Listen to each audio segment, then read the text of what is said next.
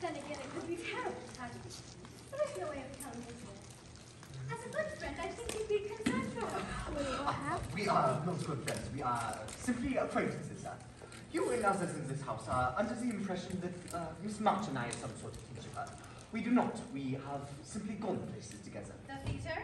Yes, I took her to see Hamlet. Oh, a pathetic tale too. Very pathetic. Once I have given her 3 German lessons. 3? That many? Yes, and I have taken her to the park to hear speakers, but Miss March hardly seems to know I exist. She dresses passively like Savint. Mrs. Kirk, have you seen the professor? Behind you, darling. Guten Tag! Guten Tag, Miss March. The word is Guten Tag. It means good day. I know what it means, but when you taught it to me, you said Guten Tag. I would never say Guten Tag. Well, I'm sure you did. Well, I'm sure I didn't. All right then, Guten Tag. And it's a very Guten Tag. A wonderful Guten Tag. I have some amazing news. I came to New York for a dream. I knew it might take me a while, but all I've been hearing since I arrived is leave it right there on the pile. So today I woke up and decided it's time. Time to achieve, time to thrive, time to climb. Tell us what happened. Sometimes when you dream, your dream is just a guess. Sometimes when you work really hard, you don't know if you'll ever find success. So I grabbed a story to sell and got ready to raise hell. Then I marched out the door and headed right for the weekly volcano press. Henry Dashwood, now he's a man of taste. Dashwood was a fiend. He sneered at my distress, tossed my story higher the stack, but I was determined I would progress. I said, sir, I'll wait while you read, but alas, he disagreed. Then I jumped on a chair and read it right there at the weekly volcano press. What? Keep away from me, you wretch! I cannot keep away. Your beauty draws me. Your passion ignites me. Oh, I recognize this one. Some blood and guts. That's the one. But I took to heart what he said and I embellished. I made it better. I've got to have you. I defy you!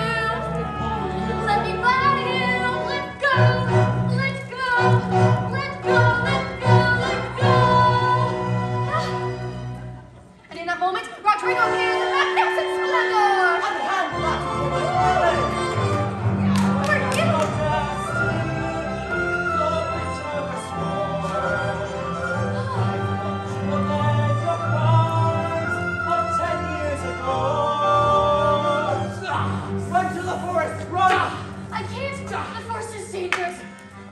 Went in there and never returned. You must risk it. You must take the dark path. Your fate awaits you there. She will never escape from me. Go now. I'm gone. Look over there. What is it? I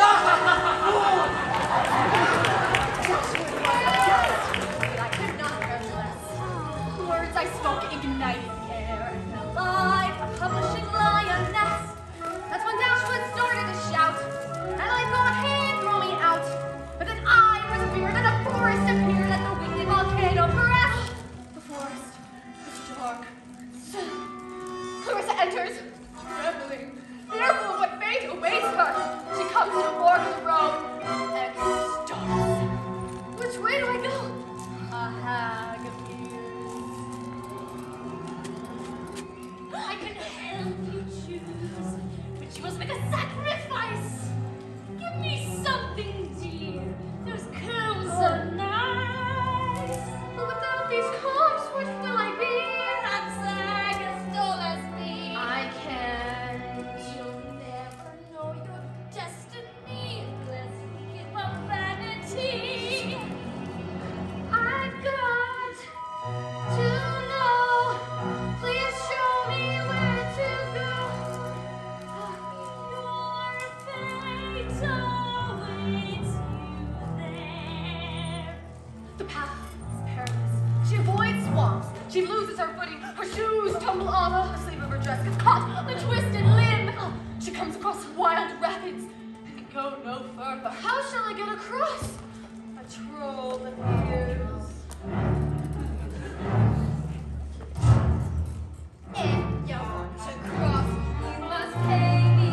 I'm the only boat that can get you there.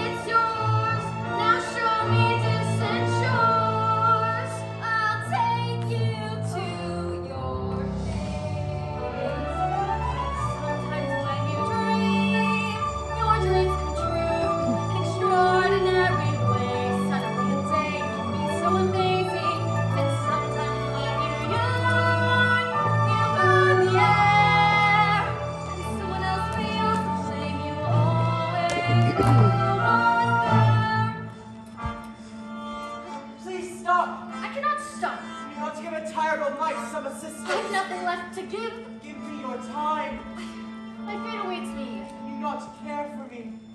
It's been years since I felt the touch of another hand. Take mine and take my shawl. Grand as it is.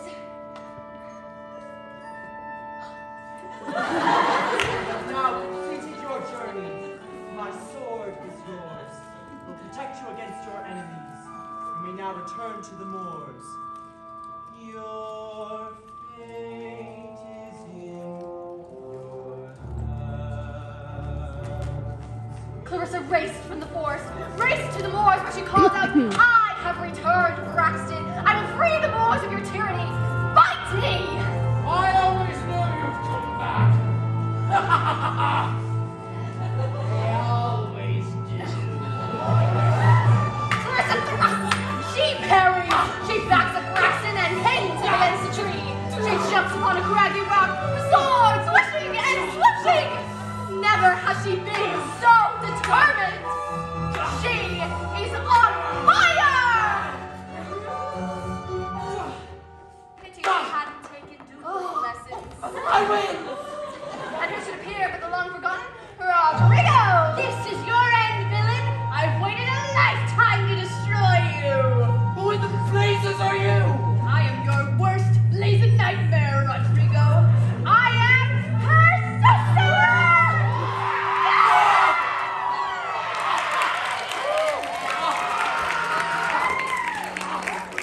Himself is to me. Then he ordered for more. Now I'm writing for the weekly volcano press. I'm ready for destiny. My trusting art. I'll take what is right and mine with curtains and dust. I will not switch. I will be rocket. I will shine a dancing light. I'm ready to take a love. Save me the souls of love. My destiny is I'll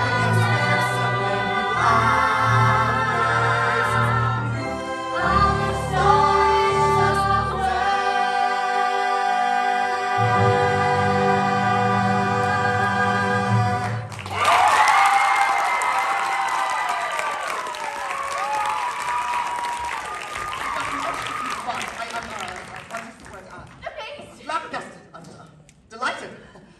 Christopher Columbus, today I feel I could do anything. You were right, Professor. About what? About everything. I'm going to be a published writer. $15 and $25 more for my commission. You're rich. I feel rich. Do you dance, Professor? No. Neither do I. But today